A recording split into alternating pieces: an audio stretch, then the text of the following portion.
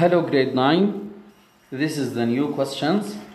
In the hexagon A, B, C, D, E, F, BC is parallel to ED. BC parallel to ED.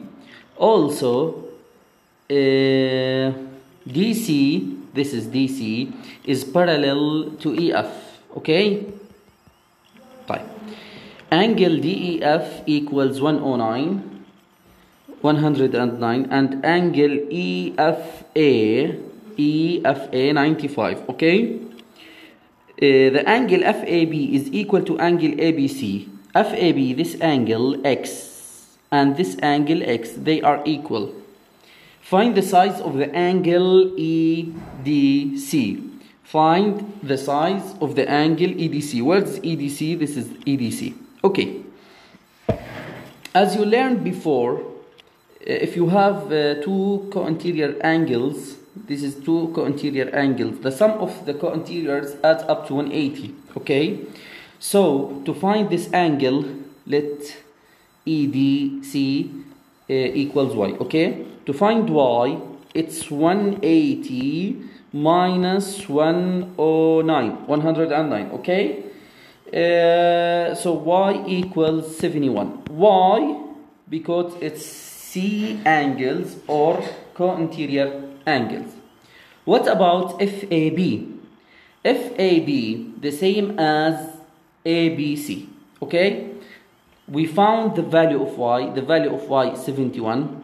Also the value of C 109, because also it's co-interior. BCD with CDE. Okay, right.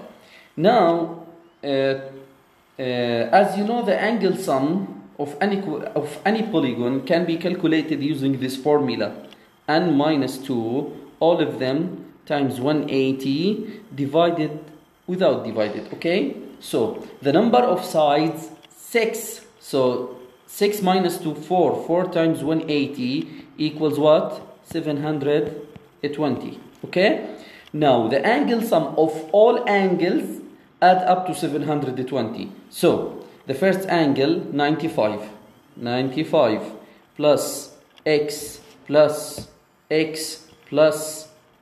109 plus 71 plus 109